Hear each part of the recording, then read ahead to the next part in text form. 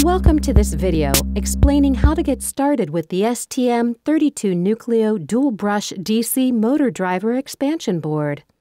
This board is part of the STM32 Open Development Environment, a fast and affordable way to develop innovative devices and applications with ST components. Information on how to obtain the board can be found on www.st.com/X-NUCLEO under the reference X-NUCLEO-IHM04A1. The board is built around the L6206 motor driver, a DMOS dual full bridge driver that can drive 2 bipolar or 4 unipolar DC motors. It has a power supply and motor bridges connector, and 4 LEDs identifying the status of motor bridges. The board is equipped with an Arduino Uno R3 connector, allowing it to be plugged into an STM32 Nucleo development board.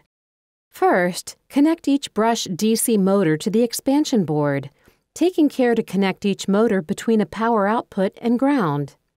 Then, connect the power supply to the expansion board. The default jumper setup, as shown here, is for a 4-motor configuration.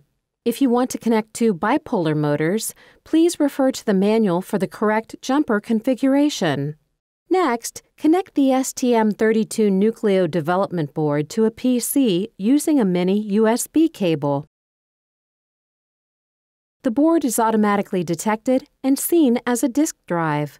Visit st.com and search for the keyword X-NUCLEO-IHM04A1. Click on the main part number link, then go to the Tools and Software section and click on the X-Cube link. Finally, go to the end of the page and click on the Download button in the Get Software section. In the software package, you will find directories with all the required material. Now, let's try a sample application that allows running 4 unipolar DC motors at different speeds. The firmware to be installed is called AutoCheck with 4 UniDir motors and can be found in the Examples folder of the Projects directory as shown here. Select the STM32 Nucleo development board you are using and drag and drop the binary file onto the Nucleo disk drive. Once the firmware is downloaded, press the blue button on the STM32 Nucleo development board, and the 4 motors will run, each at a different speed, for 2 seconds and will then stop for 2 seconds. This will be repeated until you press the blue button again. A comprehensive set of documentation for the dual brush DC motor driver expansion board, including a user manual, application notes, quick start guide, and datasheet is also available.